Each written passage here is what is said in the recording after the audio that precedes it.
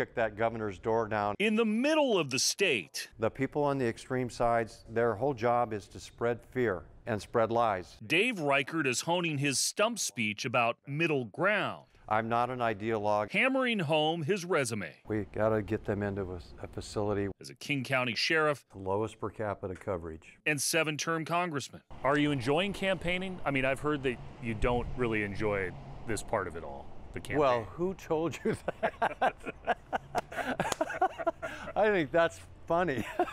The only part that I don't appreciate is the fundraising part. Yet he's raised the most of any Republican gubernatorial candidate. What are the 4 things you want to fix in 2024? The criminal justice system in total, homelessness, and then third is the economy, which most people relate to high taxes, continually piling on taxes. Fourth is education. When we last spoke, we talked about homelessness.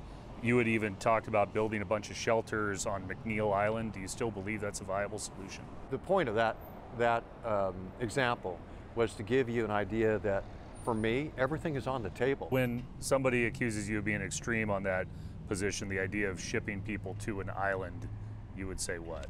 Well, I don't think any idea right now should be off the table. The 73-year-old has been pushed for years by moderate GOP backers to do this. We need to enforce the laws.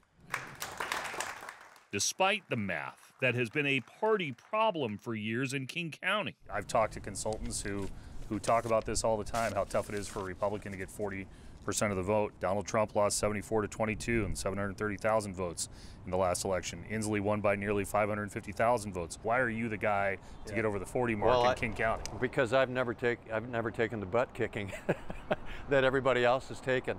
So when Obama ran, I won both times. Would you campaign for Donald Trump, or would you campaign alongside him? Well, the one thing I'm not going to do is let the national politics drive what's happening here in Washington State. That sounds like a no. You can read that any way you want to. But polling suggests abortion may be the overriding issue for many voters in 24. Reichert, who is pro-life, has been working on that messaging too. Would you support a federal ban on abortion? No, I'm again focused on Washington State.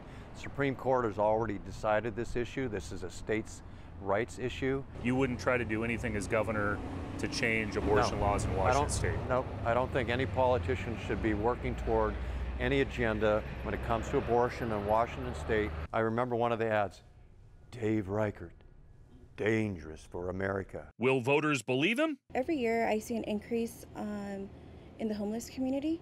With that increase, I also worry for my safety. Lucy Villa runs a Wenatchee Latino gift shop and clothing store and met with Reichert. What you're telling me is homelessness is not just a Seattle problem. No, it has been increasing here in Wenatchee. If he's going to address that matter, I would vote for him. I am a lifelong Democrat. Beth Hancock moved from the west side of the mountains to central Washington. So as a lifelong Democrat, given all the polarization in the country, why now to vote for a Republican governor in Washington State?